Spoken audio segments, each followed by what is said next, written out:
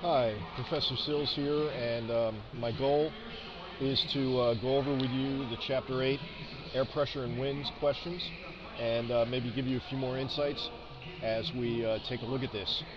So let's look at the questions that were asked.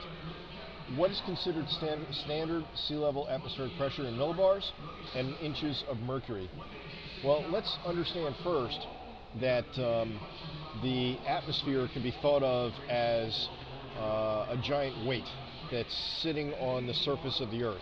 So if you are at the surface, which I'm pointing to here in this anticyclone or high pressure system, then you've got a column of air above you that's generating weight or a certain amount of pressure. Pressure is defined as force per unit area, the same way we measure car tires in pounds per square inch. Well, we could do the same thing here at the surface, and the fact is, if you held your hand out, your hand is supporting 14.7 pounds of air on every square inch of your hand. Well, that's one way to measure pressure, but in meteorology, we tend to measure it in inches of mercury or in millibars, and I'll explain in a second why that came about. But standard sea level pressure is 29.92 inches.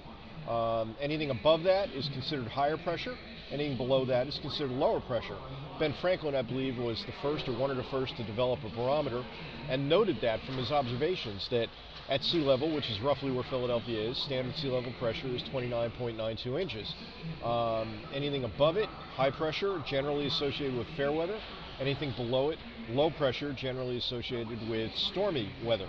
Now, why is that? In a high pressure system, the air is sinking. If air is sinking and more air is flowing to this point from above than is flowing out from the point, then pressure will rise. So that is a high pressure scenario. Here, air is rising. And if air is rising faster than air is flowing back into the central point, then what you will be creating is a low pressure area or a partial vacuum. And of course, rising air is generally associated with clouds and precipitation, so that's why we generally associate low pressure or storm systems with stormy weather. Now, what about this inches of mercury in millibars? The fact is that in a mercurial barometer, what's a mercurial barometer? Simple.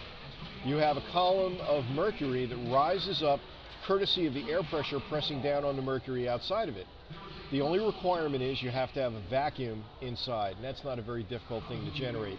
Just fill a column of glass with mercury, invert it, drop it into a mercury dish. Don't do this because mercury is toxic and I don't want you to have mercury in your homes. However, what you will find is that the column of mercury will settle out at a height of about 29.92 inches, higher if you're under the effect of high pressure, lower if you're under the influence of a storm system. Now, because mercury barometers are both inconvenient and dangerous, we don't have them in our homes, but what we do have in our homes are aneroid barometers. An aneroid barometer is one where this coil on the inside here will expand or contract because there is a vacuum inside according to what happens to the outside air pressure. As it expands and contracts, it causes the needle to move. Obviously, when under higher pressure, the needle will move in this direction. Under lower pressure, the needle will move in this direction. So going back to the questions, you can see we've addressed number 3, number 4. Number 3, by the way, standard pressure in millibars is 760, and in hectopascals, I believe, is 101.325. Looking at number 5, how does sea level pressure differ from station pressure? Can the two ever be the same? The answer is yes, if the station is at sea level pressure, is at sea level. On the other hand, if the station, for example, Denver, is several thousand feet above sea level, the air pressure is necessarily lower. Why? Because you're higher in that column of air. If you're situated up here, think about it, you have less air above you. The air above you weighs less. So your normal pressure is going to be significantly lower, maybe 24 inches, 23 inches, as low as 22 inches. Well, it wouldn't do any good if we tried to make a weather map that wasn't standardized to sea level, because it would look like there's permanent low pressure over areas like the Rocky Mountains and even over the Appalachian Mountains. So when you take station pressure at a place like Denver, they always adjust it to sea level, and that way you end up with a normalized sea level pressure. Okay, closely spaced isobars. Let's take a look at this image here. You can see the isobars are packed closely together here and not so closely together over here. For example, you're going from 1,000 millibars, which is what this concentric circle represents, to 1,008 millibars over a several hundred-mile distance from the northeastern corner of, if I know my geography, Lake Huron, over to northeastern Pennsylvania. Well, that's a distance of several hundred miles. Well, that's 8 millibar change from 1,000 to 1,008. Over here, that same distance goes from 1,000 to 1,020, approximately. So that's a 20 millibar change on this side of the cyclone, and it's an 8 millibar change over a similar distance on this side of the cyclone. Basically, what's happening here is, since air flows from high pressure back here to low pressure, you have a spiraling of air from the high into the low, and it's doing so rather quickly from here to here. So where the isobars are packed closely together, you have higher wind velocity, and that's of course something that we're seeing now in New Jersey, and you see periodically during the winter months. Let's see. Upper level blow generally from the west. Let's review this again. What you're looking at here is a global atmospheric circulation diagram. This is an idealized diagram demonstrating the Hadley cells that were first theorized back in the 1600s, and now we know exist. However, they exist in a modified form from what you see here.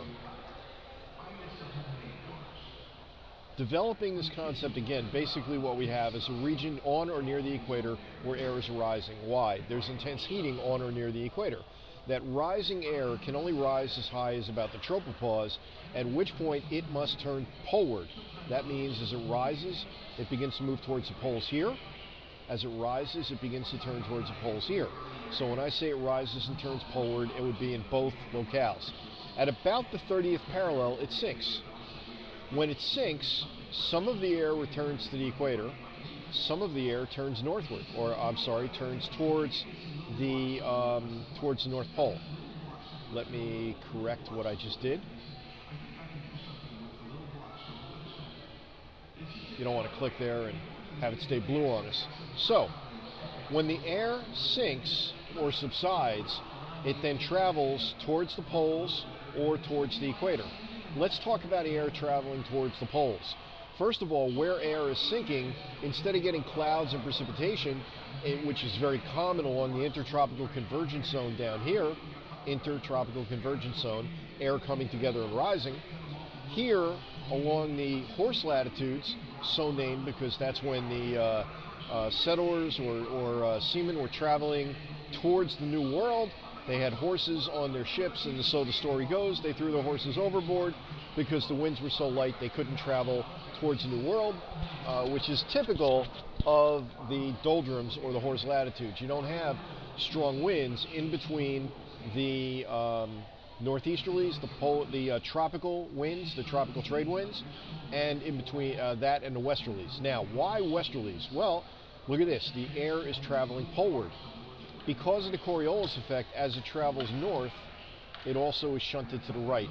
That means it will push to the east.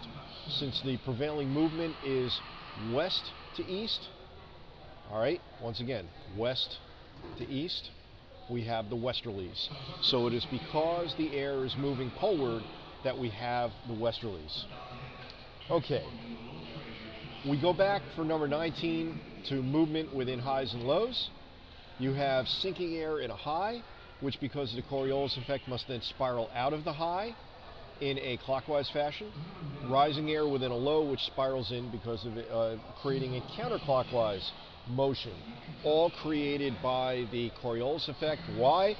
Because these are synoptic scale systems. That means that they are large enough so that a low pressure system will have what do you call it? We'll put out of that. A low pressure system will have air spiraling into it where it's large enough so that the winds towards the tropical side of the low pressure system, the lower latitude side, are moving at a different velocity than those up near the poles. Not a concept that you have to really worry about, but it is something worth understanding so that you know what's going on. Okay, last questions. Looking at questions for thought. Explain why on a sunny day an aneroid barometer would indicate stormy weather when carried to the top of a hill or a mountain. Well, very simple. As you move higher in altitude, the air pressure decreases, so it would appear to be stormy conditions on the barometer, even though what really determines the conditions is whether air is rising or sinking. So just understand that higher altitude produces lower air pressure, or results in lower air pressure. And lastly, if air were not rotating, if the Earth were not rotating, the air wouldn't spin, and the wind would blow directly from a high to a low. It would not spiral out of the high and into the low. It would simply travel directly from high to low, and that would eliminate any of the Coriolis effect in these synoptic scale systems. So with that, I hope that this has been helpful to you and useful, and we will proceed and continue on. Thanks much, and you have a great day.